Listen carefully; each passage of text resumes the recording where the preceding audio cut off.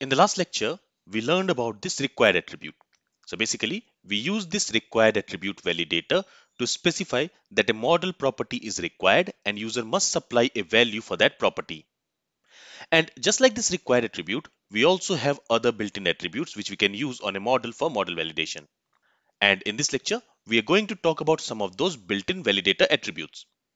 And one of the attributes is this string length attribute. And the string length attribute validator specifies the maximum and minimum length allowed for a string property value. Let's understand this with an example. So on this book name property of this book model class, we are already using this required and we are using this display. Now here, we also want to use the string length attribute. And here, we want to specify that the maximum string length, the maximum characters for a book name is allowed is, let's say, 100 characters. A book name should not have more than 100 characters. So we can specify it like this. Now optionally, if we want, we can also specify the minimum length. So let's say minimum length is going to be 4.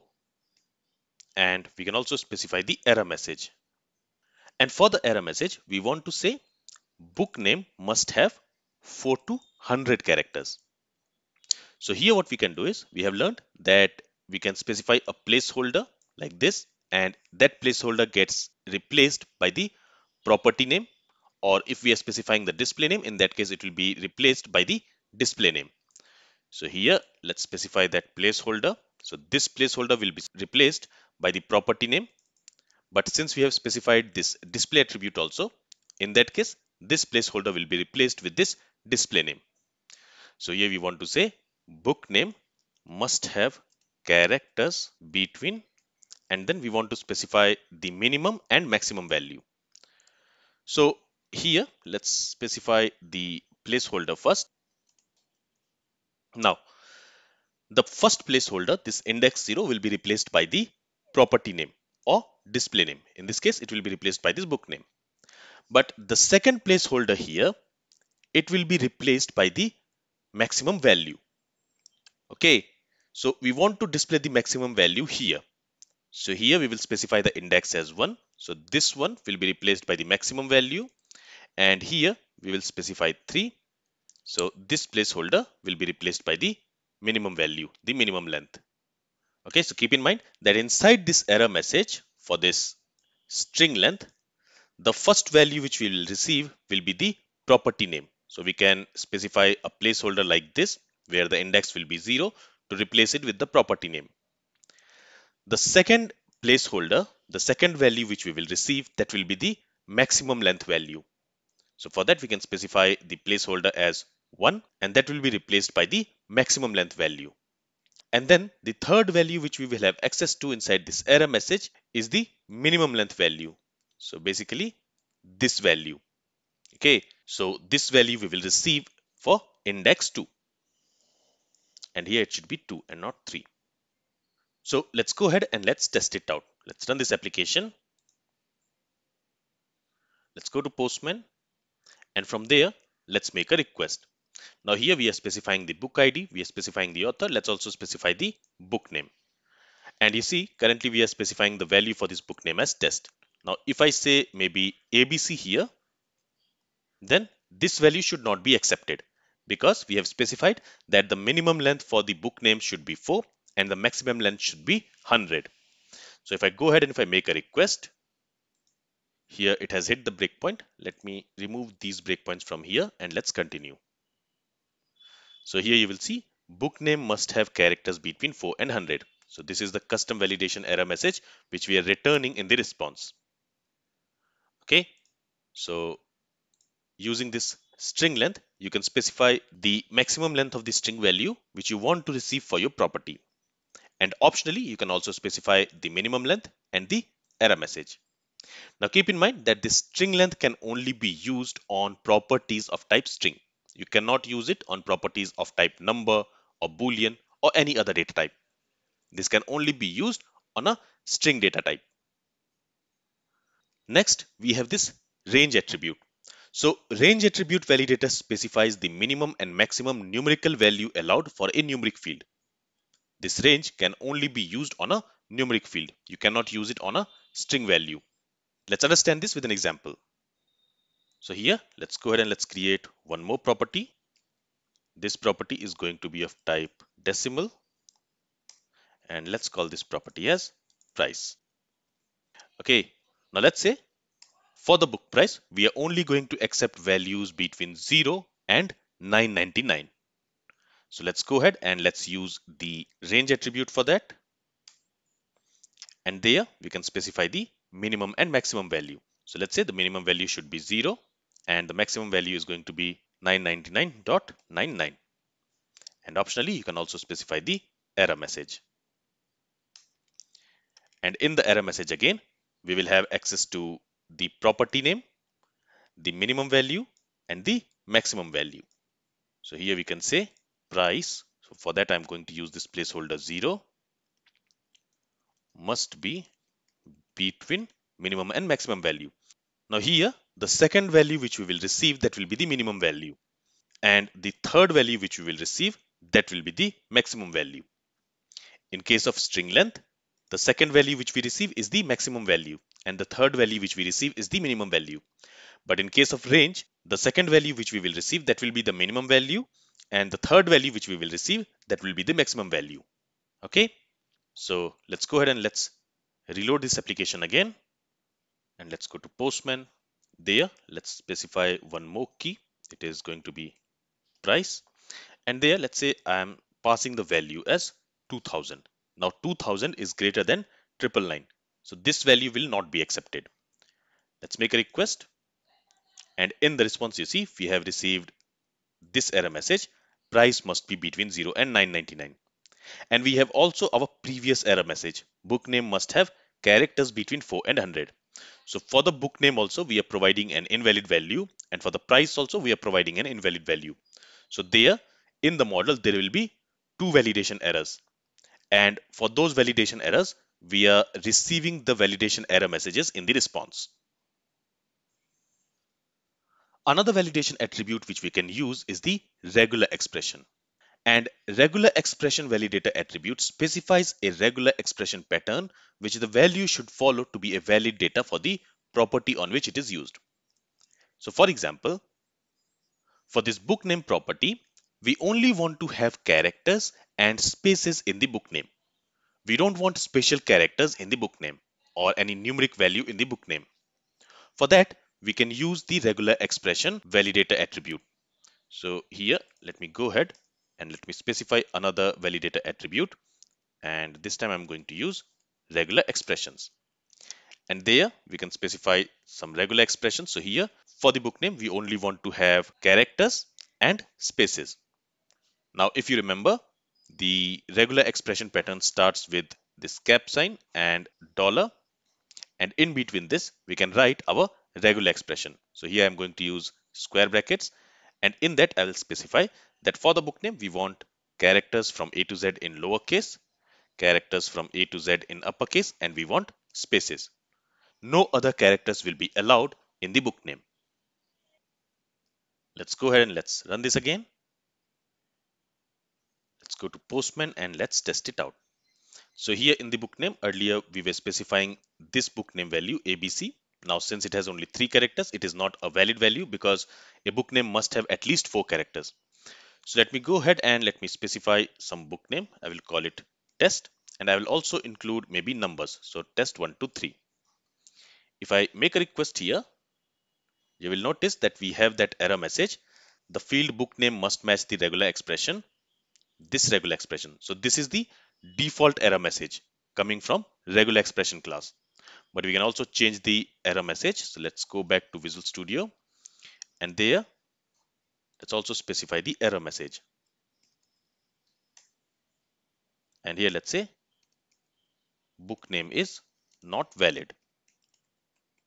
A simple error message like this. Let's rerun this application. Let's go back to Postman, and now let's make a request again. And this time we should receive our custom validation error message that book name is not valid. Okay, but if we specify a valid book name for the book name, which includes only characters and spaces, in that case, we should not get this error message. Then we have this email address attribute validator.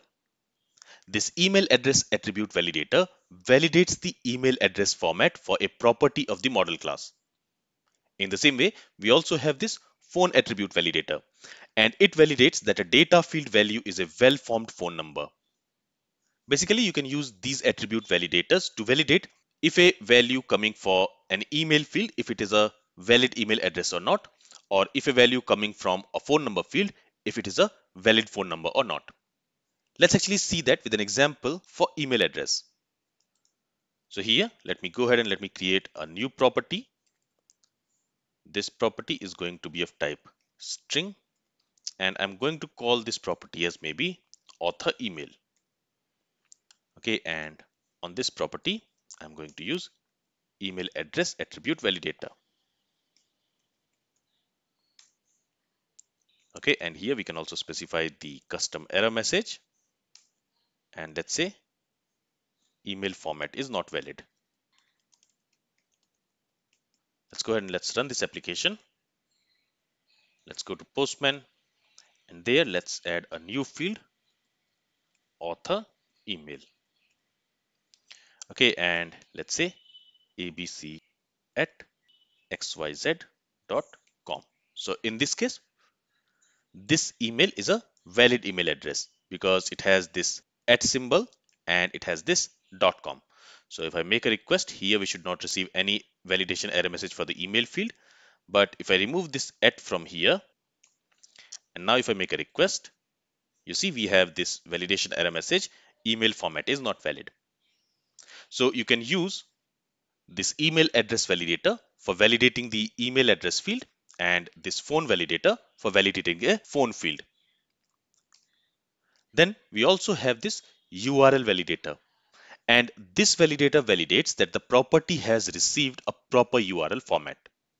Now here I'm not going to show any example for this URL attribute validator, but you have got the point.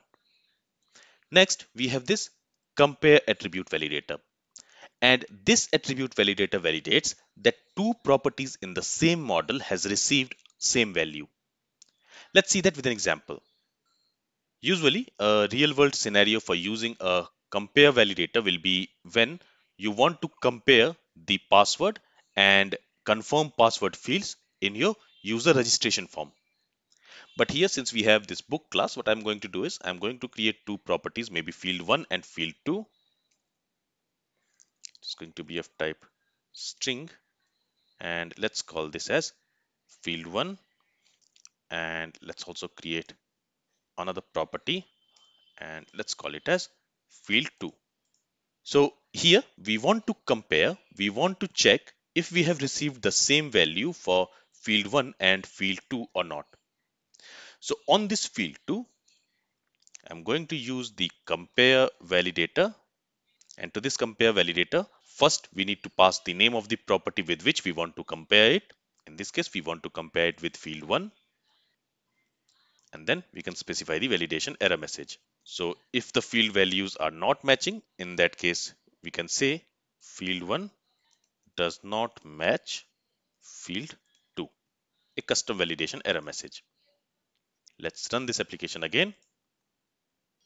Let's go to Postman. There, let's add field 1 and field 2. Let's say field 1 is ABC. Let's also add field 2. And let's say field 2 is XYZ. If I go ahead and if I send a request, here we should have this validation error message. Field 1 does not match field 2. But in the field 2, if I also specify ABC, and now if I make a request, we should not have that validation error message because now both field 1 and field 2 has the same value. And as I mentioned, the real world scenario where we can use this compare validator attribute is when you want to compare the value for password field and confirm password field. So here I can call it as password and this one as confirm password. Okay, so here we want to compare if the value which we have received for the confirm password, if it matches the value which we have received for the password field or not. For that, we are using this compare attribute validator.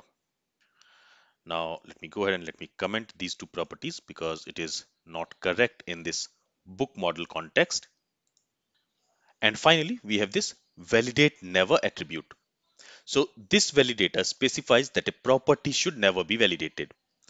In your model class, if there is any property which you don't want to validate, you're going to accept any type of value for that property. In that case, you can use this validate never. For example, let's say you never want to validate the value which is coming for this author property. You can simply use validate never. Okay, now this validate never, it is present inside this namespace microsoft.asp.netcode.mvc.modelbinding.validate namespace. This validate never validator, it is not coming from component model.data annotation namespace. It is present in this namespace. Okay, so now what will happen is this field, this author field, it will never be validated. You can pass any value for this author property, and during the model validation, this author property will not be validated. Alright, so this is all from this lecture. If you want to learn more about the built-in attribute validators, you can always check out the Microsoft documentation. So here you can learn about all the built-in validators which we have in ASP.NET Core. And if I scroll down, here you can see all the built-in validators. So we have URL, remote, string length, required, regular expression, range. So most of them we have already talked about. You can also see this credit card validator, and it validates the property has a credit card format or not. So you can learn more about these built-in validators from this Microsoft documentation. I'll share this link in the description.